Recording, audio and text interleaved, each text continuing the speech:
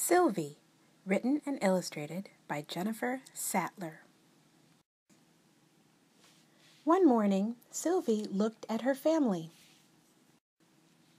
Then she looked around at everything else. "Mama," she asked, "why are we pink?" "Well, dear, we're pink because the little shrimp we eat are pink." That gave Sylvie an idea. She tried nibbling on some palm leaves. Sure enough, she started to turn green. Next, she spotted some delicious-looking grapes. The grapes turned Sylvie positively purple. But Sylvie didn't stop there.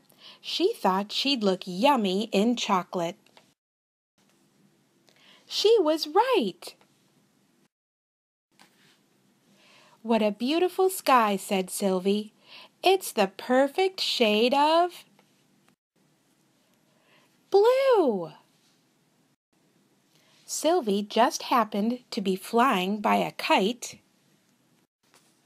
and became Scarlet Sylvie with just one bite. What fun she was having!